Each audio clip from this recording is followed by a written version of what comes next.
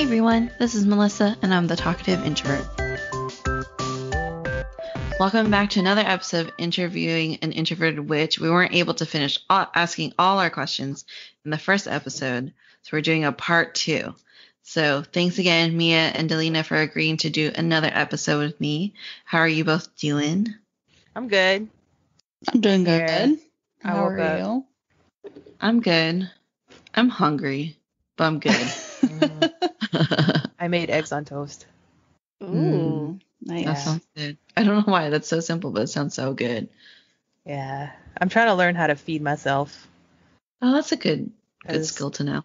It's really hard, getting anything away from diet culture. And so I'm trying to be like, how do you feed a human person? So I'm making lists of everything I like to eat, and one of those things is eggs on toast. Oh, good. Okay. Yeah. I mean, that's good for you. Eggs has B vitamins and whatever. Yeah. Got to get the Omega proteins in. 3s. Yeah. And get the good fats from the butter. Yeah. The good and the bad fats, but you need some fats to run your brain. Yeah.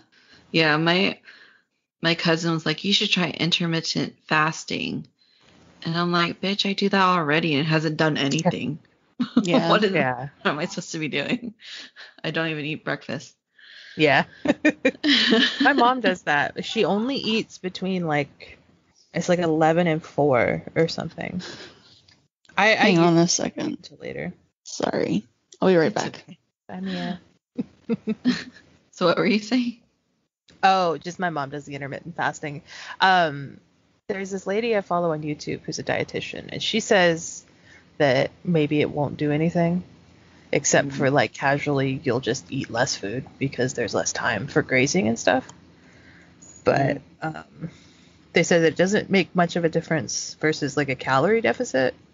Yeah, that makes sense. But it is also a much easier way to inherently add in a calorie deficit if you're just eating over less time because your tummy can only hold so much. Yeah. But like I said, I don't know shit about how to feed a human. I'm trying to figure that out without getting blasted by gross diet culture. So yeah, it's difficult. We usually I'm back. Use an air fryer for everything. I have an air fryer. You can literally put everything in it. Yeah, I have an air fryer and an Instant Pot. I can cook anything.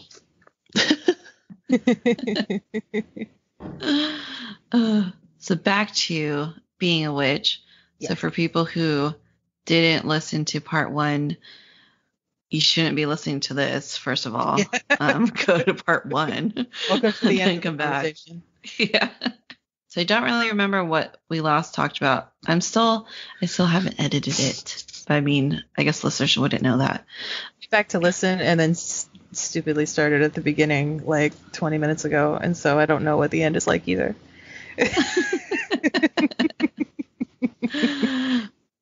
I did have some of our questions, and Mia's tired, so I don't know if she has a question to think about right now. But I think one of the things I wanted to ask you, because you did mention your significant other in the last episode, and I was like, so is he also? I don't know if you call them wizards or whatever the male equivalent is. It's a witch still. So okay. In that specific instance with wizards and stuff. So a witch is anybody that practices. And then there's the term warlock. I have always understood the term warlock to be somebody who has betrayed the coven. Somebody who in good faith that you invited who works against your group in malicious ways. And so that could be a man or a woman. A wizard is, or in between. It could be any old person. A wizard is a lot more studious in terms of magic. When you go into D&D, a wizard is intelligence based. They learn from books instead of from practice. And there are some people in the pagan community that identify as wizards that do come at it from a very academic sense rather than a spiritual practice kind of sense. Okay. I don't know I don't know off the top of my head anybody who may, like, except for ironically, call themselves a wizard. Like, I think there's some people that probably are like, I'm a wizard. And like be mostly serious, but also a little bit fucking with you. So generally it's just a witch, unless they're Wiccan, and then it's a Wiccan. Sometimes they're like, I'm a druid. It's different. Yes, he was raised pagan as well. And we actually met through, I knew his parents before I knew him from festival. Funny. And I thought he was underage because there was another guy who was another son of adult pagans that I knew who was like 16. And so I was like, yep, children of adult pagans that I know, they're underage. And then he was like, what's up? I'm 20. And I was like, oh, hello. How are you today? They totally changed it. Yeah. That's funny. Yeah.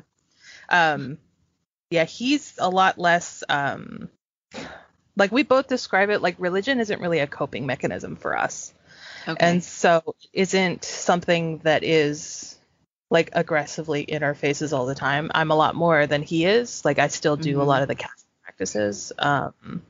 But he is mostly just like, like one time, this was so sweet. I had a whisker that I had picked off of my cat. Like it had dropped and I had picked it up out of the carpet and I put it on a bookshelf to keep. And he was like, oh, dust. And he swept it off. And he was like, oh, no, I'm an asshole. Because that was a cat whisper. And it was so cute. It's so sweet. So mostly he just understands all of my bullshit and why it happens and thus tolerates it. If there was a circle, he would come. He would participate and like do that. But he doesn't on the reg. Yeah. Yeah. Okay. If that makes sense. Yeah, no, that makes complete sense. It's like basically my whole family are Catholic, but I haven't seen someone go into a church since my grandma died, which was like in middle school. Yeah. So I get that. Yeah. Okay. And so like another question I had is like, are there restrictions? Because you said like it's not really a coping mechanism for you guys, but religion for me, like growing up in like the Christian church or whatever, there's like a ton of restrictions, especially like the church that I came from is very specific.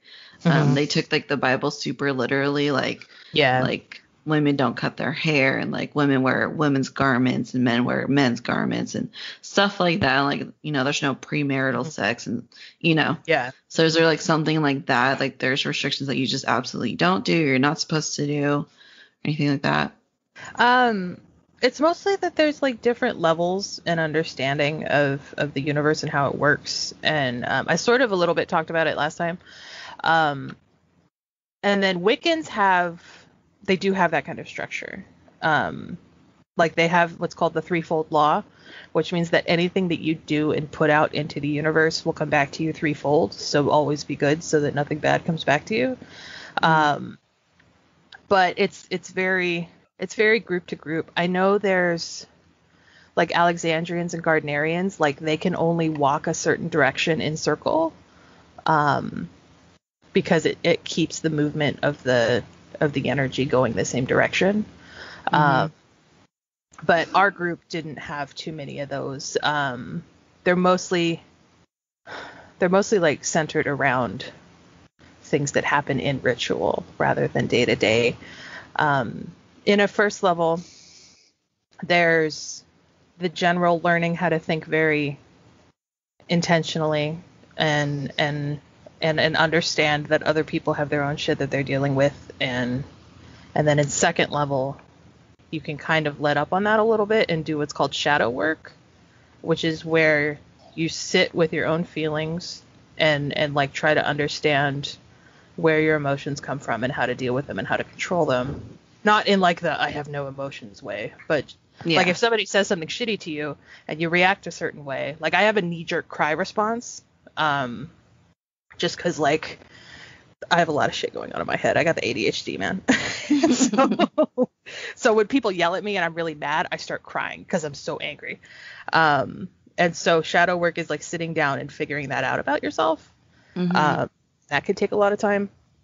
And then after that, with the third level, like it's once you've done your shadow work and you work with intention, and then you begin to teach and shit like that. I totally went off track, but mostly no, we don't like tell people to act a certain way, at least in my group. Yeah. Except for like, be excellent to each other.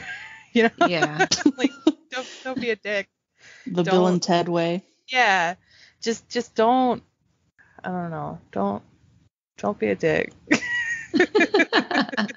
Don't try to enforce your will upon other people that are just being other people, Once you get into the higher levels, there is like a sense of asserting your will on people. But it's having the understanding and intention to do it in such a way that when you tell the universe to do something, that it doesn't call your bluff. Yeah. And that was related, unrelated. But yeah, I don't think we had premarital sex is fine. Wear a condom. Make sure that they also want to have sex. Yes, consent is important. Yeah. Yeah. I see, it's that thing where if somebody was like, name this tenet of everything that you grew up about that you know for your life, and I'm like, pie. I don't know. But no, I don't, not in the sense that like, not in the same sense as like Christianity, or it's like, yeah. don't do this. Yeah. Okay. That's interesting. That's like such a different world than I grew up in. Yes. Like it's so foreign to me to like not, or I don't know. Yeah. Growing up and not being told that you can't do this or whatever. Yeah. So that's interesting. Yeah, anything that means you can't is mostly, hey, you're 7. I need you to stop. Don't put that fork in the electrical outlet. Yeah, it's like, hey, I know that sounds like a great idea, and you can think about it later when I'm not literally legally responsible for your safety. But so do you believe in the whole, I guess, karma thing? Like it'll come back to you? Yes. If you're okay. But in a sense that, like I was talking about with intentionality. So when you put a request out to the universe listens, and it can hear if you're not sure. And so, and it's going to give you the answer that it says is appropriate. And so, like, if you were to hex somebody or curse somebody, you got to mean it, because otherwise the universe is going to be like, you're just being a bitch right now, and it's going to kick your ass back. And so it is, everything is about intention when it comes to paganism. You don't want to be quiet, sad mouse who's like, he was mean to me, and it would make me feel better if he broke his leg. The universe is going to be like, fucking go sit in the corner.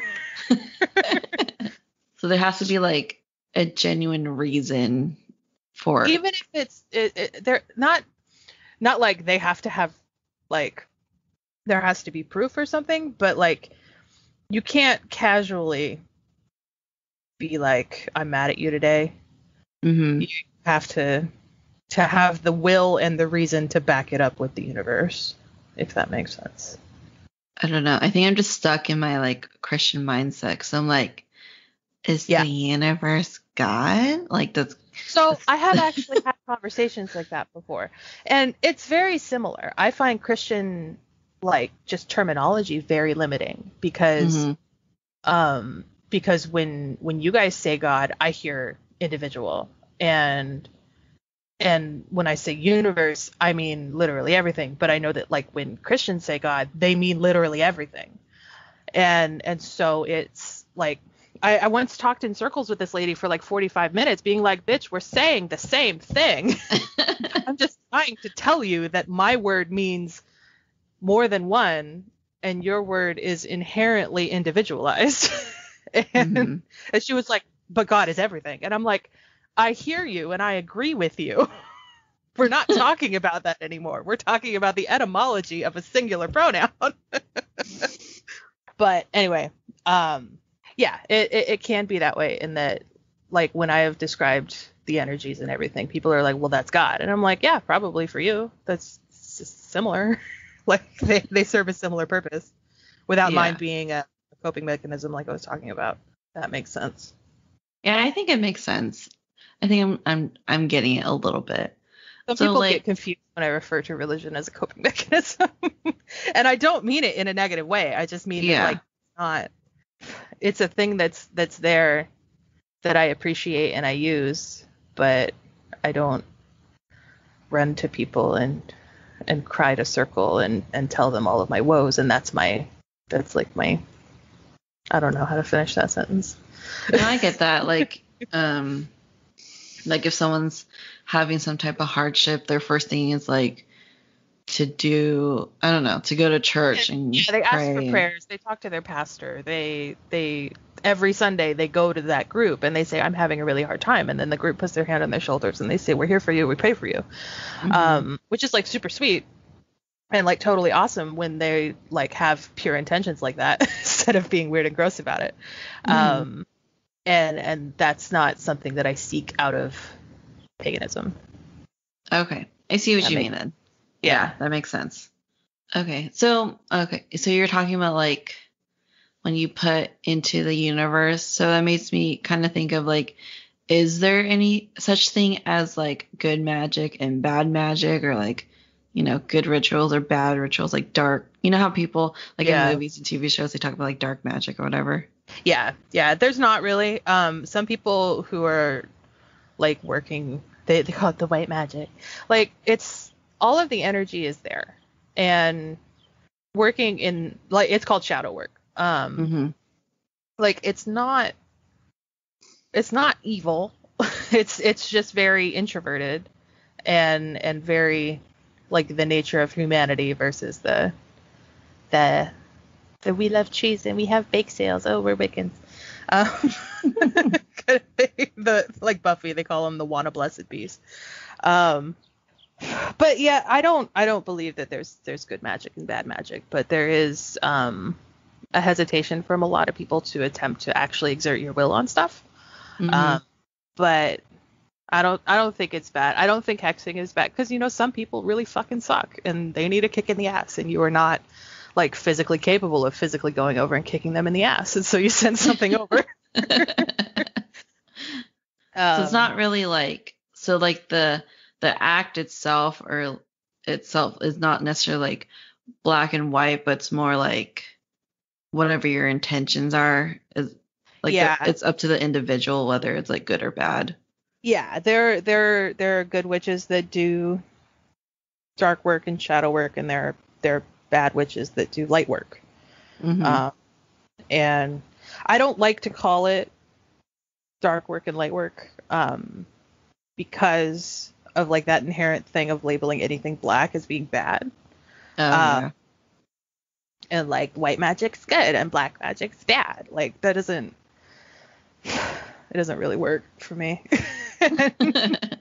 Like it is like the shadow work term is like working on yourself to understand your motivations and where you're coming from and whether or not you should work on those. But yeah, there's plenty of bad actors that use it as a scapegoat. And there's plenty of good actors that are like, well, my best friend just got cheated on and he's over there being a fucking dickhead and maybe all of his tires get slashed. You know? Sounds reasonable. But we spiritually slash all the tires. Yeah. Yeah. I like that. I like that ideal. Because, you know, like, all I know is whatever you see on media or whatever. Right. So, but I like that. I like that idea. Yeah, and even if you get into like the really dark stuff where people are like graphically abusing animals and like sacrifice and stuff like that, for me, like a sacrifice is not a sacrifice if you are not losing something. And so like if you had a goat, you would feed that goat and you would care for that goat because that goat is important to you. and then you are offering it like halal or whatever. Yeah. They say a prayer and they thank this goat, and they're like, thank you for being a goat. We will eat you. You are delicious. And thank you, God and Allah, for making this goat for us to eat and all that stuff. I don't know what they actually say, but I think that's what they say. And like that, like what is a sacrifice if it doesn't actually mean anything to you? So, yeah. So you like respect the animal and thank them for. Yeah, you raise it. It's your animal that you're raising to offer as thing, and then typically you would eat it. Like you don't want to waste it. Mm-hmm. But so I have you never eat the animal that you sacrifice? Typically, because otherwise, like, what the fuck are you gonna do with this goat? Like, you know, I've never been to a sacrifice. I've never experienced a sacrifice. My mom may have. I don't remember. If she did, it would have been in the 80s. Mm-hmm. But it's not like the satanic panic thing. Mm-hmm. The people that do what few instances of that there are not working paganism. They're just like, we're gonna snort drugs and kill things and act like badasses, you know? Like they're not actually doing a work. They think they are, but it's just people sucking. So I guess like what's the intent of a sacrifice then? It would depend. Like I said, I've never done one, but like if you needed to work a big project, like if you were like, I need to get the fuck out of this country and do this because like my ex is doing this, and like I have to take care of myself and my people, and I need it to happen now, very fast, very quickly, and I need it to happen magically, then you would be like, this thing that's very important to me and us as a people, I will offer up just like that little oomph, like, help me please, and I really fucking mean it, you know? Yeah. That kind of thing. But I've never actually, like I said, I've never actually been through one, so I don't have the example of what it would have been done for. I could Google it really quick. Sure. But yeah, like, so in terms of, like, you know, the ancient Greeks, they always offered up the best part of their meal. Mm-hmm. No, I have to fucking turn off my ads. Hold on. Won't let me read this article. This is dumb. Florida man, why you do this? Anyway, this is all satanic panic stuff. That's not going to help. Yeah, like it's just offering something that means a lot so that the universe knows that you mean business. And like legally, they can't really stop you from doing that if the animal is not suffering. They try, like neighbors call and then ruin rituals, and then cops can't do anything. And so it just sort of makes everybody mad at each other. Yeah, if the animal's not suffering and you're taking care of it as you should, because what is a sacrifice that you chain to like if you just chained it to a tree and then you were like, okay, it's time. Like, yeah. Like, what does that mean in terms of you offering up anything to the table? Yeah, I think it's weird that people, I mean, I understand the hesitancy of like being accepting of these like sacrifices, but at the same time, at least you're respectful to the animal and you raised it and it had like a good life versus, you know, like an animal farm. So, you know. And like there's bad people from all religions that hurt animals. And they should be stopped. We should not hurt the animals. But if it's humane and it's fed. I'm sorry we're so deep on this tangent. But no, it's good. I like animals. Animals are super cool. You should be awesome to your goats and love them. Don't let them pee on you because sometimes they do that. But sometimes they're stinky and mean, but sometimes they're cute and precious.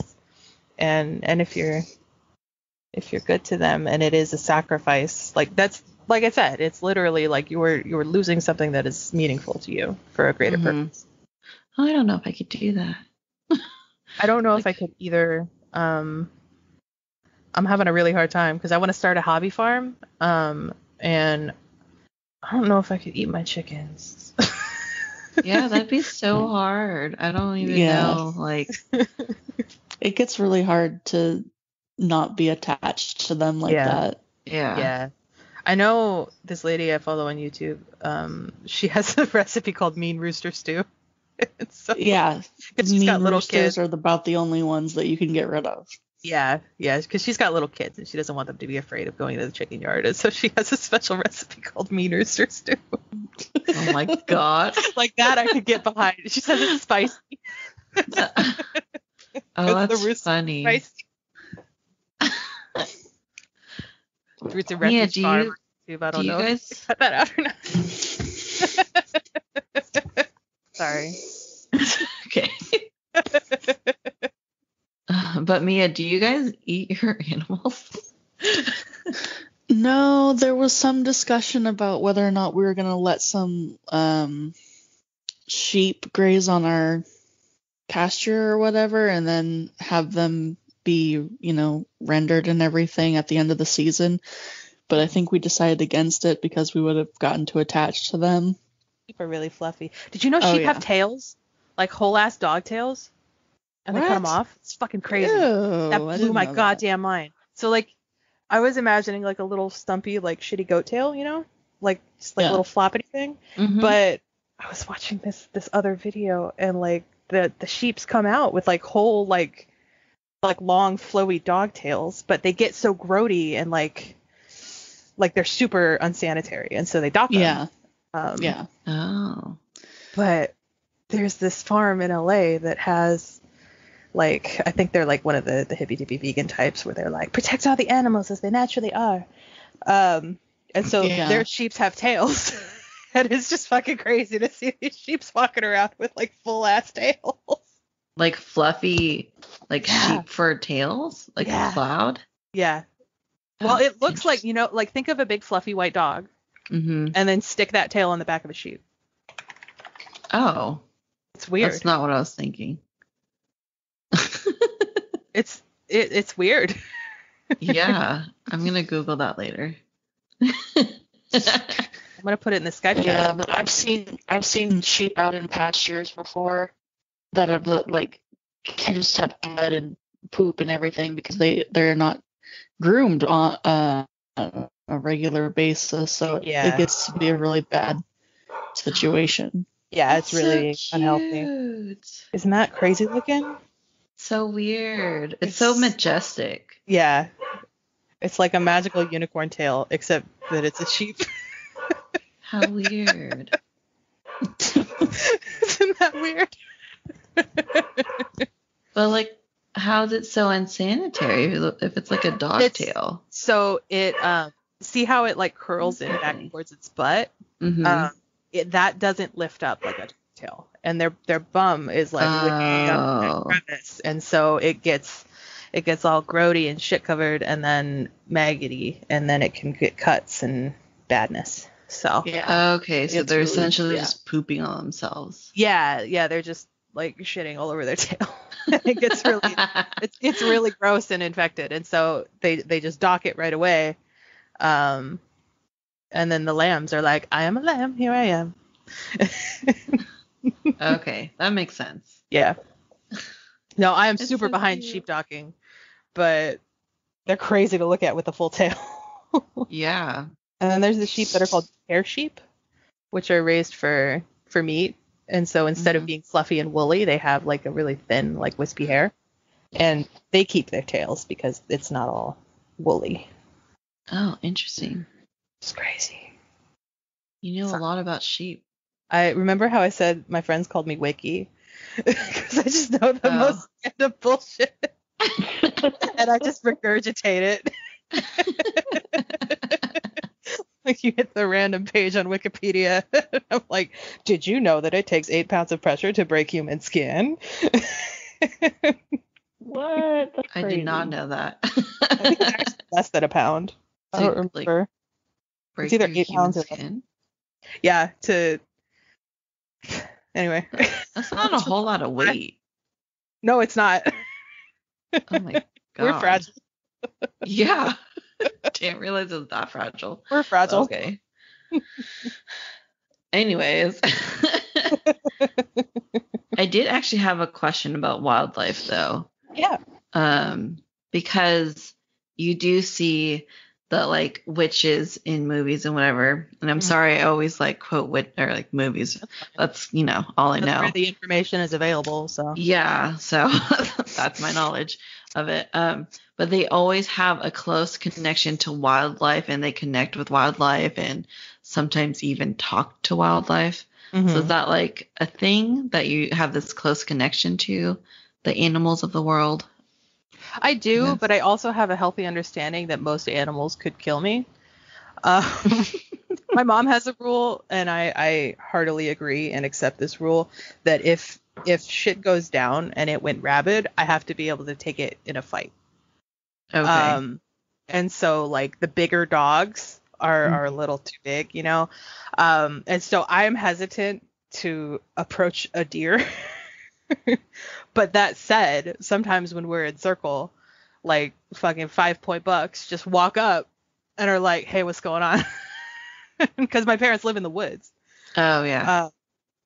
And so like cool. I'm not opposed to nature, but I also know that it's their house, and I choose not to engage in their house. If they're in my house, then the rules are all broken. But I talk to stuff. I talk to my plants. I talk to my cats. I talk to random birds. But I also don't want to get. I talk to my plants too.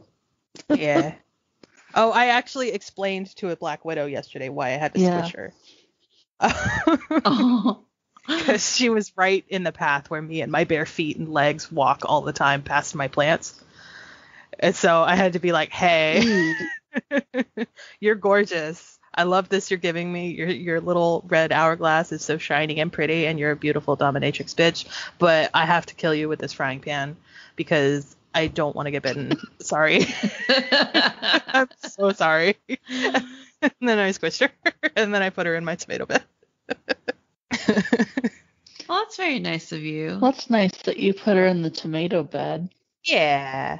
I rescue spiders. I don't rescue caterpillars because they eat my plants.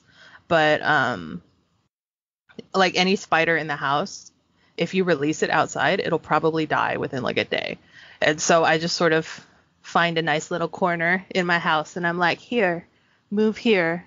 And then as if they're in their web eating moths, totally hang out. But if they're like in my bed, I'm like, "Hey, buddy, we're close to home here."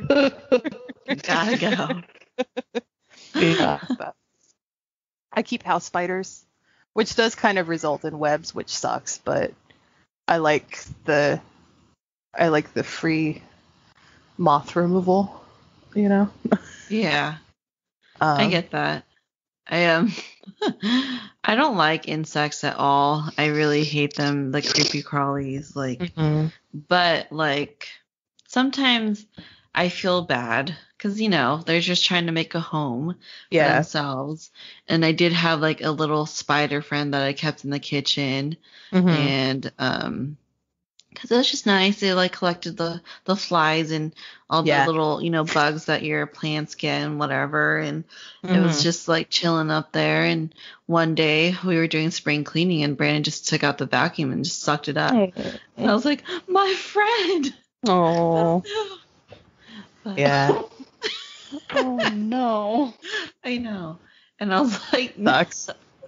I mean, like, I appreciate him cleaning the house, but I wasn't expecting that to happen, and I totally forgot. Yeah. I rescued a spider out of my shower this morning. Oh, nice. Because, like, the bathtub is, like, their ideal hangout, because they're like, I can see every wall, and all the bugs are going to fall in and not come out, and so I just have to take a little piece of toilet paper and be like, "Please walk on this, but not on my arm," and put it in a corner somewhere away from the tub. Dylan and I watched a spider kill a fly the other day. It was intense. Interesting. Yeah. Well, we just both happened to be in the kitchen at the time that the fly hit the web, and we were like, "Oh shit, it's about to go down." And we stood there for like 15 minutes watching this spider and this fly. Oh my god. It was crazy because the fly That's pretty cool. Dude, it was full on nature fight, man. but the fly like stopped all at once. So like it was buzzing and it was stuck in the thing and it had one wing that was loose, and so it was just like buzzing the shit out of that wing. But then that wing got caught and the fly kept buzzing, which means that the flies can independently make that noise, which is crazy. Oh. And then the spider bit the fly. Ew. The spider bit it and it kept going. And we expected sort of like a slow rundown, you know, like an engine or something. No, the fly just, it took about 2-3 minutes, and then it was just like, and we're done. And it just stopped all at once.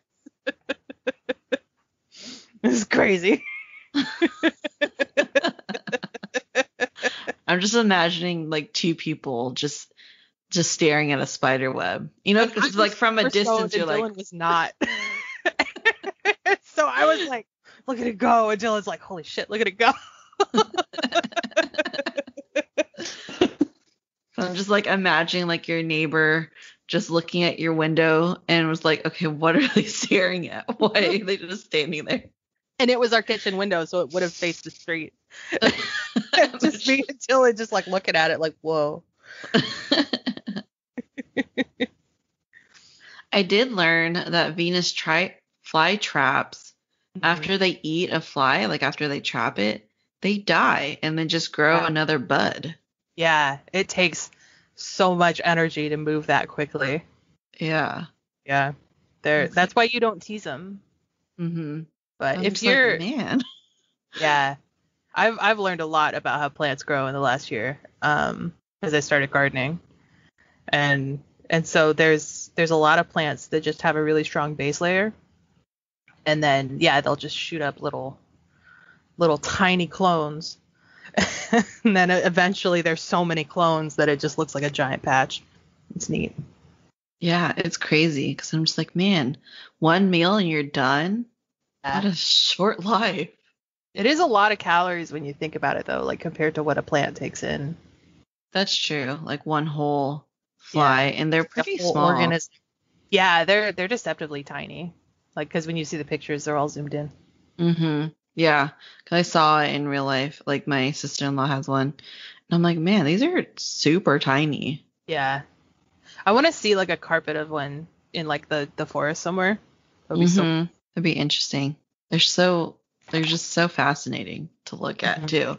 It's just such a weird plant. But anyways, I did want to ask you, what was it? Oh, can you guys hear that? Can you hear Link barking? I can. Bark, bark. Okay. There was some earlier, but I thought we all knew, so I didn't say anything. It's your podcast, so. Yeah. Yeah, I mean, he's a corgi, and corgis are very vocal. They're and they little bark at herding anything. dogs, but they're tiny. Yeah, but like it sounds like a big dog. Yeah, he does sound. I thought it was like a lab or something. No, that's a tiny corgi. That's funny. It's pretty small. You can't got reach the lungs of a big dog. I know. I mean, it's kind of nice because people are probably like scared. Like our post lady doesn't like dogs, and when she hears Link bark, she like stands in their lawn for a minute. I don't know why. It's like I'm not gonna release him out, you know. Yeah, but she'll just like wait for a second and then she'll go put her out. She chose the wrong profession. She really did. Like, I don't know, man. You get excellent benefits. Yeah. Once you're in, you're fucking in for life. Yeah, that's true. Yeah. Okay. Hold on. Let me check what he's barking at. Doggy feet. I hear doggy feet. Tip taps. Tappy tappies. Oh man, my neighbors have dogs, and I have not had dogs for like 11 years now. But sometimes when the neighbor dogs bark, my instinct is to get up and go to my living room to yell at my dogs that I do not have. I just have that instinct to be like, Jobu, shut up, and Jobu died like 6 years ago. Oh. Okay. I think he's done. I heard his little feet. Yeah, little his nails on the hardwood. Okay, I don't remember what we were talking about. Venus fly traps. Yes, we were talking about plants, which came from whether or not I'm a Disney princess.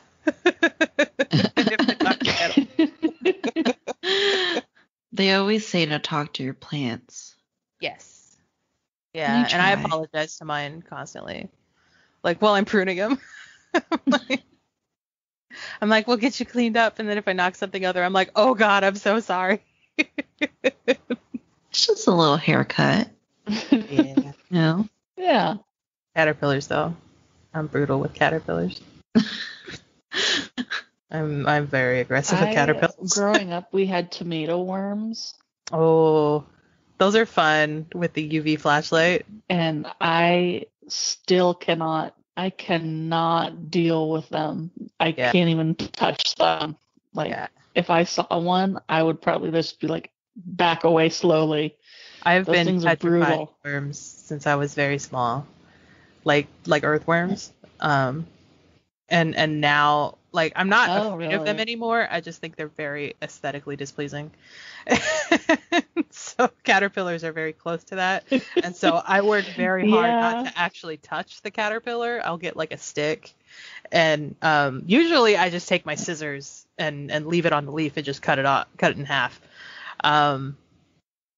But if I have to pick up a caterpillar, it's like a process with like Mission Impossible and like a stick and like this other stick, and then I try to get it on the ground so I can hit it with a rock and not actually touch it. Oh my God.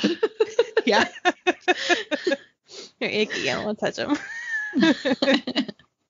Savage. Like I said, I got no room for caterpillars. They ate like most of my basil last year. Oh no. It came back because I caught them early enough, but I had this those like big garden bags, like the felt ones. Mm-hmm. I had one of those that had like 10 or 11 basil plants in it. And then they were just like disappearing. And I parted it and there were like 9 cabbage loopers just like in there. And I was like, and I had to murder them all. That one I got chopsticks. And I had a cup full of soapy water. And so I would pick up the worm with chopsticks and put it in the water. Oh my God. Yeah. Where are you going with those chopsticks? Oh, I got some caterpillars to deal with. Back. I gotta save my basil. Well, I'm glad they came back. The basil, not the caterpillars. Yeah. They got giant. I love basil. Basil smells so good. Mm-hmm. I like it in the gnocchi soup at Olive Garden where it's all boiled in cream. That's just good. Yeah. So hungry. I haven't eaten yet. Oh, sorry. It's okay. I'm always hungry, so I guess I can't blame it on not eating. I'm less hungry and more like my mouth gets really bored. Mm-hmm. And so I just need to chew on things. I really want a banh mi. Is that the... It's like a Vietnamese sandwich. It's like French neat. Bread. Yeah. It's good. Ironically, the best banh mi I ever had was from a vegan restaurant. Really? Huh. It's not very vegan. I mean, yeah, they don't exist anymore, but it was called Mother Downtown. Oh, never heard of it. I also don't like seek out. Oh yeah, they're out of business now. Yeah. Anyways, so let's see. Mia, did you have any questions? Not that I can remember right now. I don't think so. Let's see. Let me look at my list of questions. I know there was one. Oh, so when people find out you're a witch, what is like their misconception or like what is their reaction to that? I mostly hang out with other witches, so this really only comes up at work, if it comes up at all. There are, I don't know if I've ever gotten the like, I'll pray for you kind of thing. I know people that have, absolutely, but usually those people have like Christians in their family, you know? Mm-hmm. And all of my family is tangentially pagan that I like know and hang out with. Mm-hmm. Even like my Catholic friend is like super witchy. Yeah, that doesn't really come up very much, honestly. Like I've had some people be like, well, what's that? And that happens a lot. Is usually because they just have no idea that term is even real if they've heard it before. Because they just assume it's cartoony fake. So I'm not the best one to have an answer. I know that a lot of people will be like, that's not real. I had one guy be like, you really think you're a witch? And then like threaten me with like, it was some bullshit. Because I shared a thing that said that maybe you shouldn't try to be the Joker or Rick Sanchez or Tyler Durden, because the point of their characters is that they're horrible people. And he got really offended by that. Yeah. Like got really shitty with me. Because he's a horrible person. Because he's a bad person. And he started like saying that he was going to call his Catholic ancestors down on me and do like that. And I'm like, you realize that this is just a picture of a tweet that I shared, right? I didn't write this, honey. I've been nothing but cool to you, and you're being a flaming dickwad for no reason. That's really bizarre. It's really weird. Mm-hmm. That's like the most I think that's happened. It'd be like, you really think this is real? And it's like, hey, this is my fucking religion, dude. Yeah. It's federally recognized, dude. Oh, is it? Yes. I didn't even know that was a thing, that a church can be federally recognized. Yeah, you can get a pentacle on a tombstone in the military. You can get special dispensations. I think this officially happened like on paper in the early 2000s. But like if somebody dies in overseas, then they have the right to have the kind of rites that they would want done. Like they don't want like basic Christian rites for everybody, because like there's Muslims and there's Jewish people and there's atheist people and there's pagan people. And so yeah, it is a federally recognized religion, and they can offer like, I know there was a guy on TikTok who in boot camp got permission, because everybody leaves on Sundays to go to church. And he was like, what about my church? And his guy was like, hey, if you need to pray to a tree, tell me. And he was like, hey, remember how you said I need to pray to a tree? And he was like, you have 1 hour, don't fuck it up. And he did it, and he did it through all of boot camp. Like he would go have his time while everybody else had their church time. Nice. Yeah. How progressive. Yeah, isn't that cool? Yeah. No, that's really awesome. Yeah. I could talk about pentacles versus pentagrams. Everybody gets that wrong. So I don't even know what that is. Like, well, I mean, I've seen a pentagram, but I don't know what a pentacle? A pentacle. So a pentagram is actually just a 5-pointed star that's drawn in that way with the lines before it. A pentacle is once you put the circle around it, and everybody calls that a pentagram. But yeah, that's exactly what I was thinking. Yes. So a pentacle is so there's the 4 elements: earth, air, fire, and water, and then spirit, which is the human part. And so the pentacle, the right hand, like when you're looking at it on the right, is earth, and then air, and then fire, and then water, and then the top is spirit for the person. Okay. And it's like the physical incarnation of our connection to the universe. And it's our cross, like it's that. There's in the 3 levels, the first level is right side up, the second level is upside down, and then the third level is right side up with a triangle in it. And that's all that means. It's my cross, yo. all the things that y'all associate with wearing a cross and stuff, like that's what mine is. Okay. Yeah, I never knew that. I don't know. Nobody does. Because when I look at it, I just think of like, you ever watched, I don't know if you guys do like anime or whatever, but like Full Metal Alchemist. You ever heard of that? They, I think, have 9 points. Yeah. So do you guys do alchemy? I mean, So alchemy is a scientific study. Okay. It is the conversion of matter into another type of matter. It's not nearly the same as it was when we were discovering chemistry. Like, it's what chemistry used to be. Was alchemy. There are some people that still practice it in the sense of them being like an herbalist or like a metallurgical type of dude. I don't, just because science.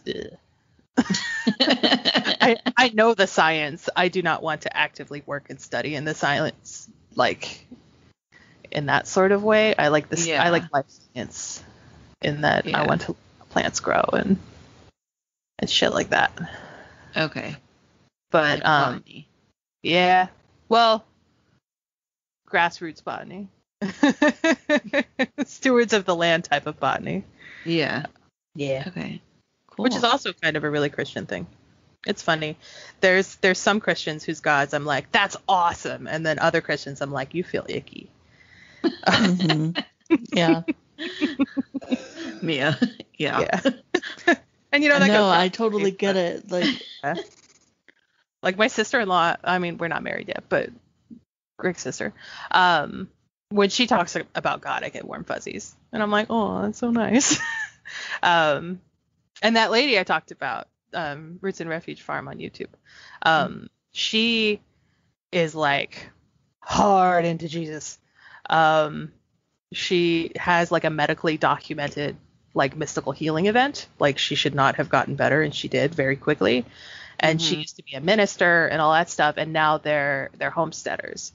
And most of the time, sometimes she gets a little intense. When they start yelling about how much they love God, I'm like, that's too much. But when she's just like talking about her connection to the earth and the stewardship of the land, I'm like, that's so warm and fuzzy. I love you. Tell me more. Yeah, there's definitely different types of Christians. Yeah.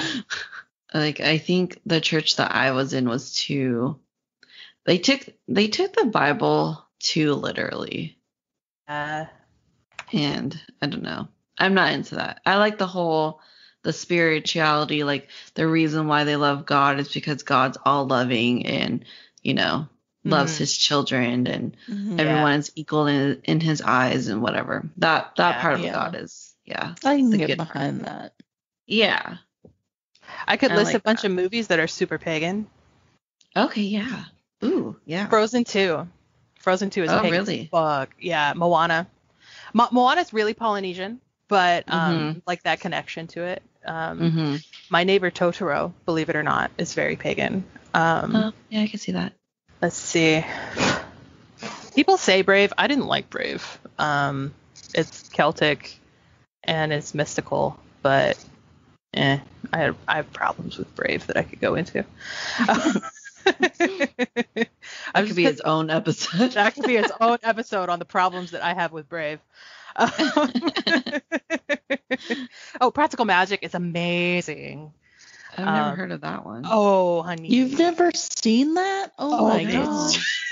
You gotta watch you some Practical Magic. It's Sandra Bullock and Nicole Kidman, who are sisters. It's really good. Their sheltered kid.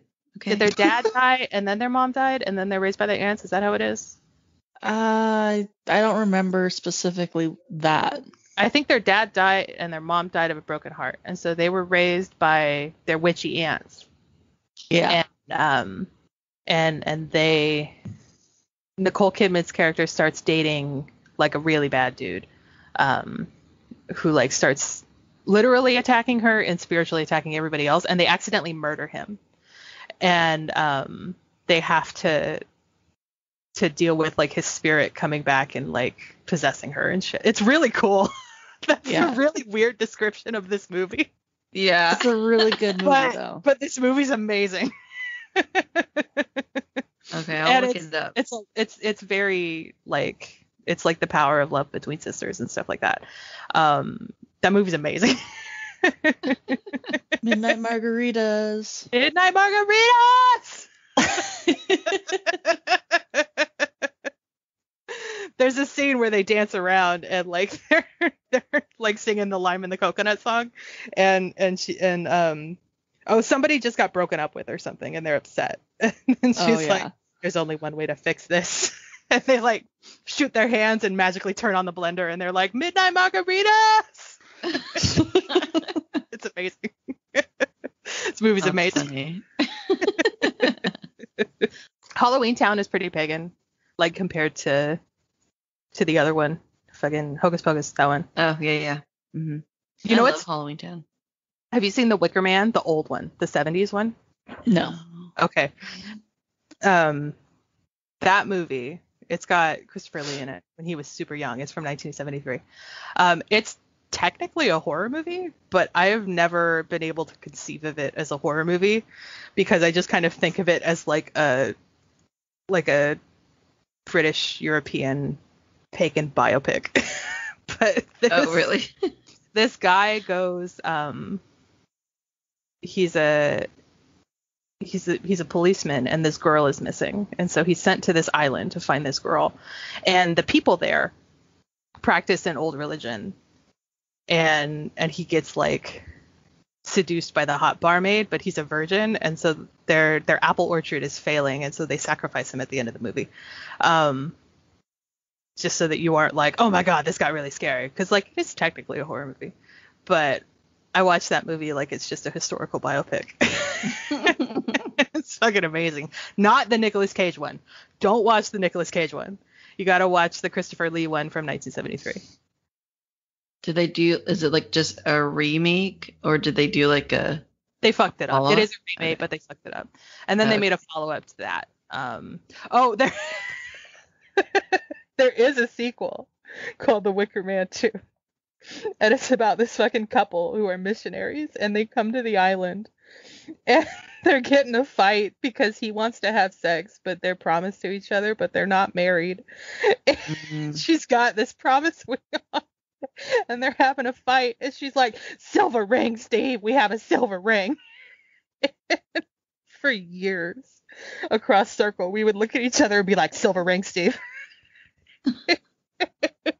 That movie's horrendous. Don't watch that one. But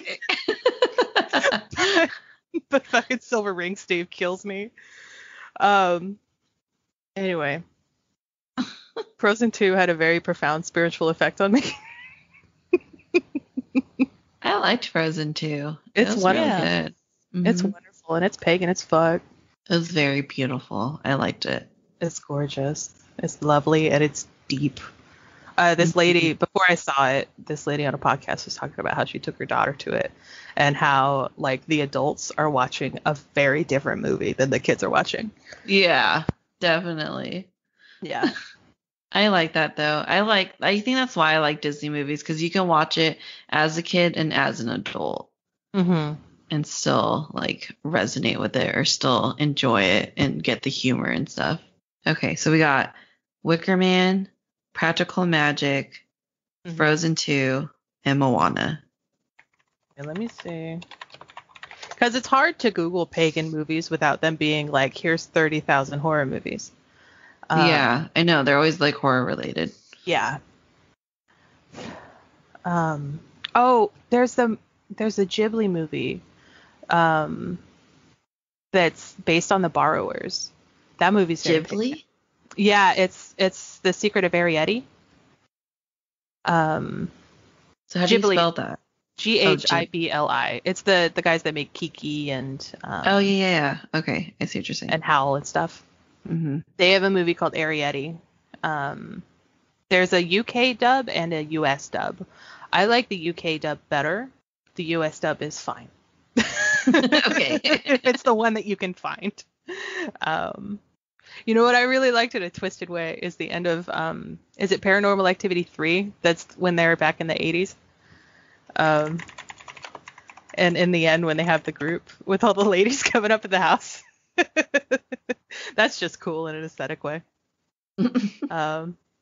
Yeah, that's the one in the 80s. Without the murder part. Without the part where they kill everybody and kidnap children. And summon demons. It's hard for me to watch those kinds of movies. Like any like Exorcist type movies. And I think it's because like, the whole Catholic thing Yeah. in my family. You got deep I'm just roots like- in there. Yeah. I'm just like, oh my God, this can actually happen. Yeah. This might be real. Yeah. Yeah, I usually end up Googling the ends of horror movies before I get to the end because my anxiety is just Yeah. way too much.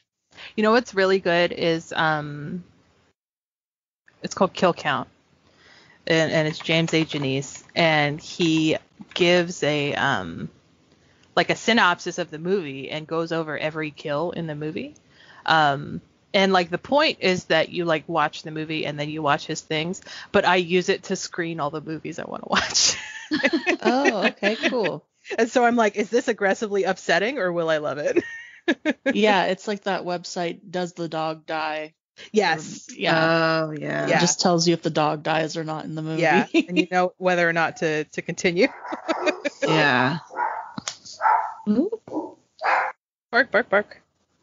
Yeah, I can't. It's hard for me to deal with movies where the dog dies. Like, I don't cry very often, but in a movie, if a dog dies, I just can't hold it together. Like the one. Yeah. It's not allowed. And so your brain is just like, that's not supposed to happen. Yeah. Like, did you guys watch? I forgot. It's that lady that doesn't age. I forgot the name of the movie. It's like she had like a white dog, and freaking what's his name was in it? Han Solo was in it. What's his name? Harrison Ford. Yeah, Harrison Ford was in it, but he's like older, and he knew her from when they were young, but she got like hit by lightning or something, and so she couldn't age anymore. The Age of Adeline. Yeah. Oh, is it that one? I have not seen it. I don't know. That's just the one that sounds the most like what you're talking about. I think that's what it is. But yeah, it has a sad scene about her dog. Oh no. She's remained useful 29 years of age for 8 decades. Yeah. It's an interesting movie, but I was like, man, did you have to put that scene there? Is that really necessary? It really isn't. It could have done without it, honestly. Yeah. Yeah. That's how I feel about a lot of shows. Like The Boys and Invincible. Like, a lot of people are like, they're so amazing and so gritty. And I'm like, you could tell a story without being, like, fucking gross about it, dude. Mm-hmm. Yeah. Like, I can't, I have to, when I rewatch Futurama. Yeah. I don't know if you guys. Oh, no. I know exactly what you're talking about. No. The dog. Yeah. The one that waits for him. Yeah. I can't That watch messed me up for days. Yeah, I'm still traumatized by that. I tried to watch it and I think I made it halfway through the episode and I had to pause and be like, you're 27 years old, you could do this. And I'm like, no, Seymour. Oh, and it's like, who wrote this episode? They should be fired. I think they got an Emmy. How did this get approved? They have a lot of episodes like that. Mm-hmm. They do. You can feel them coming when you're like, no. Man. But yeah, the episode was very traumatizing. I can never watch that episode ever. Yeah. Rest of the show is good. That show's really good. It's kind of like The Office. Do you know that episode of Michael's Tots or something like that? I don't know. I haven't watched The Office. I've watched probably altogether all of the parts of The Office that are good, but I haven't. I have not sat down and watched The Office. I can't get into it. Oh. Well, there's this episode. It's called Michael Scott's Tots, and he goes to I can't watch this episode either, but he promised all these third graders or something, because it's one of those low income type schools, and he promised all these kids that he would pay for their college tuition. Oh no. If they graduate high school. Oh no. And then comes to find out he can't afford it.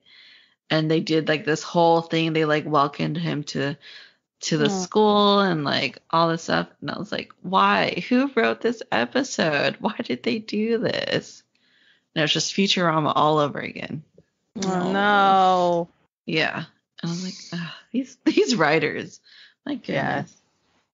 Yeah. But the rest of the show, good. Just that one episode. I just can't. Yeah. That and the scene with Pam's art. Oh, yeah. Oh, yeah. It hurts me. Oh, little Pam. Okay, anyways, we go straight away from... Yeah. I don't think I have any more questions, though, on it. I don't know, Mia, did you have any more witch questions? No. How's your I don't think ghost? so. Do you want to talk about that? I generally just try to stay away from this room. Okay. That's fine. And I don't really come in the house for that purpose. So, and when I'm home alone, I'm generally out in my trailer. So it's usually not a problem. Yeah. It's just like something I'm aware of. Yeah. Did you guys do the whole cleansing? Or not yet? No. Well, not for me, but. No, I know we have a bundle of sage from the farmers market last year. But other than that, I don't know if we're gonna do it or not, because it's not like harassing us or anything. Yeah. It's like, the spider in your bathroom, Yeah. Like, hey, buddy, this is cool and all, but I gotta take a shower. Yeah, exactly. It's like, it's great and all, but don't say hey to me at 3 a.m. Yeah. I'm sleeping. That's good. I mean, like, if he or she is not bothering you. Yeah, no, it hasn't been a problem for a while. That's good. Yeah. Now you guys are just roommates. Yeah, some deadbeat roommate here. Doesn't pay rent. There's a lot of comics about that, where they call somebody on the Ouija board. And it's like, do you live here? And they're like, yes. And they're like, cool. Your share of the rent is $600. And then it stops answering. That's funny. Maybe he likes the podcast. Maybe. Yeah, he features in it a lot. Every time I do one with you. More than last time? Or is it just last time? Has it happened more than last time? We've just That talked happens about a lot. Yeah. Your microphone started buzzing. It's because you touched it. Oh. Is it better now? Nope. No. Oh, well. He's talking to us. He is. How about now? Yeah. Yeah, it's better. Oh, no. Oh, Okay. It's back. Oh. It's because he called him a deadbeat, Mia. You didn't appreciate that. Sorry, Ray, you're not a deadbeat. Oh my god, it stopped. Oh.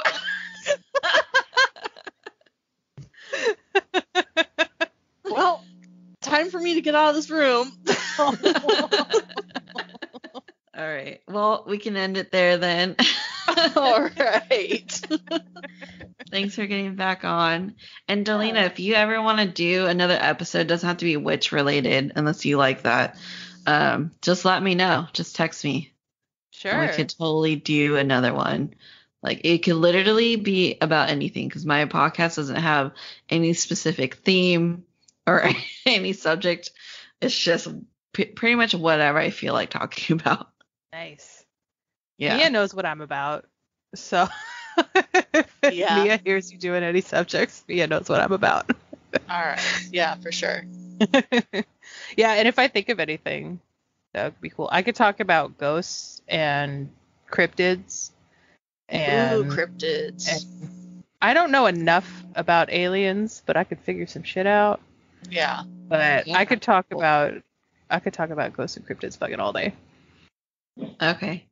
Yeah, like we should do a Halloween episode this year. Yes. That'd be fun. We could That'd be fun. talk about everything Halloween related. Halloween is literally my favorite holiday. Me too. Yeah. Yeah, it's my favorite Christian holiday. Yeah. I'm all about the aesthetic. Mm-hmm. My favorite holiday is bread holiday, but y'all don't have that. So Which one's that one close to? Lammas, it's in August. It's August 1st. Okay. August 1st. Well, that's Make nice sure to eat because that. August doesn't have a holiday. Yes, in the- exactly. Cool. I'll try to remember that. I'm gonna look at all the holidays. I forgot for the last fucking 2 years. Oh, I could talk about how we move counterclockwise. So when you look in books and stuff, most pagans work clockwise, just because it's easier to read. But in cusp, which is the practice that my parents developed with their circle in the 90s, everything, like planet-wise, moves counterclockwise. Like the Earth spins counterclockwise, electricity spins counterclockwise. Like the setup of the veins in our bodies, I think, are counterclockwise. And so our circle, we call the elements counterclockwise, and our wheel of the year is also read counterclockwise. But if you Google a wheel of the year, it will probably be clockwise. But isn't that fun? Yeah, that is interesting. Like we're all backwards. Yeah. For some reason. All y'alls are backwards. But yeah, if you just Google wheel of the year, it'll bring up hundreds of different things that explain the same thing. And that'll list the holidays. Okay. Well, it's really easy because they're every 6 weeks, and Yule is on the 21st of December. Imbolc is 6 weeks later, and then Ostara is on the 21st, 22nd of April, I think. And then Beltane is May 1st, and then Letha is 6 weeks later. And then it's all 6 weeks. okay, cool. That's so easy. So easy. It's based on the agricultural calendar, and it makes shit much easier. Yeah. Sometimes Easter, I'm like, which Sunday is that again? But the first. Oh yeah, well, but second? they moved it. The Pope moved it a few years ago from April to March. I wasn't And I'm crazy. Oh my god. Because I'm not into that. I was like, I thought this shit used to be in April. Yeah. No, because just it used to be weird. my birthday every year. Yeah. We would celebrate Easter and my birthday at the same time. Yeah. And I'm just like, how's the Pope allowed to tell us when Jesus rose from the dead? Like, excuse me. Well, we already know that it can't be correct. Because Yeah. It's already wrong. if they strung him up on, if he rose on a Sunday, he would have had to be strung up on a Friday, and Saturday is the Sabbath, and you can't have anybody strung up on a Saturday. So you can't. True that. So it's wrong somewhere. Yeah. Don't know where, but it's wrong somewhere already. The Pope's just like, I have vacation on that day. I can't make it. We gotta move Easter back up. I'm terrified for the time when they finally decide to move Halloween to a Saturday, because then it's just going to be on fucking any old day, you know? Yeah, which defeats the purpose of it being on the 31st. Yeah. Like yeah. I mean, my I Samhain hope. is always going to be on the 31st, but fucking. It's just, just to accommodate all the parents who don't want to take their kids out on a Wednesday night. Exactly. And like, I get it, but I also want to know the day that all the kids are going to be out. I don't want to have to figure out the day that's going to be covered with kids. Yeah. Exactly. It's just so dumb. I'm like, you know what? The world doesn't revolve around you guys. Okay? It does, though, and it's annoying. Everything is Christianized. Everything, ever. Even the secular holidays are Christianized. I mean, the parents complaining about taking their kids out on the weekday. I know. That is a thing that bothers me. It's when they're like, they're taking Christmas, and it's like, you took everything. Shut up. Nobody's fucking fighting you. Sorry. Anyway. But we'll see. I don't think it'll happen, but I don't know. People are pretty persistent when they want something. All right. That's why I'm an itchy person. Feral goblin with my plants. Sounds nice. Yeah, feral plant goblin. Yeah, I'm pretty introverted. I mean, I think I mentioned this, but I got like 93% or something. I haven't taken the test. I just know that people exhaust me. I probably took the test in high school, but I'm sure it's even higher now. Yeah. Yeah. I definitely think it gets higher the older you get. For sure. I mean, I don't really leave my house. Are you going to be 100% introvert someday? Okay. No people. Not allowed. I'll probably be at like 99%, when I'm retired. I'm going to move, and I'm going to live in a house on chicken legs, and when women have med problems, they'll come see me and all. Okay, Baba Yaga. Yes. The Baba Yaga. I'll just live in the forest. I like the thing that says that Baba Yaga is probably a title, and like it's just a term for older witchy women that live in the woods, and that over the stories historically they're probably different women. So yeah, I'll just be a Baba Yaga in the woods. That's cool. Yeah, that sounds like a dream. Fly around in my cauldron with my kitty. Just, Sounds ideal. yeah. I'll have my little cottage garden and my growing all my nightshades and shit. Anyway. All right, thanks for making it to the end. If you enjoy what you hear and want to stay up to date on the show, please follow me on Facebook and or on Instagram. You can also check out my website at thetalkativeintrovert.podcast.com. All the information will be on there as well as in the show notes. If you want to help support the show, please review and rate the podcast and share it with your friends and family. Thanks so much, and I'll talk to you guys in the next episode.